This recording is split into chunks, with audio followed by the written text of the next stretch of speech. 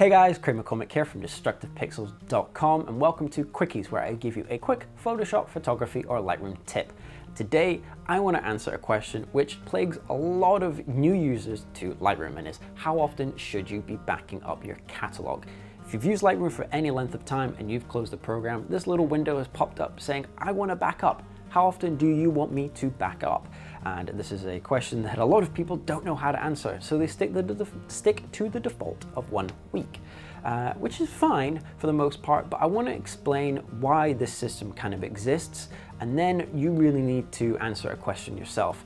And the history behind the backup system is because early on in the Lightroom days, and you're talking the original Lightroom beta, Lightroom 1, the catalogs had a tendency to get corrupted, especially if they had a huge number of files in them.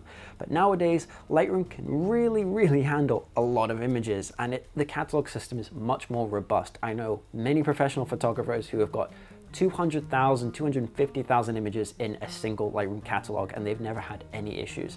I can say from experience, I've used Lightroom from version 2 and never had a single catalog corruption. I do backups, obviously, and this is where you really need to answer this next question. If you are shooting every week, 2-3 times a week, and you're adding images to Lightroom and you're making changes and edits to Lightroom, obviously do it once a week. But if you are only shooting, 2-3 times a month, you're shooting here or there, you can limit it to once a month. And that's actually what I do. I have it now set at once a month, and I've had it for about a year set at about once a month, because I don't really need it to be doing backups constantly. I'm not shooting constantly, and the catalogs, as I said, are very robust nowadays. They have, I'm sure someone out there has had a catalog corruption, but I can say from experience, I've never had them, and I don't know anybody that has. So it's really a two-parter here.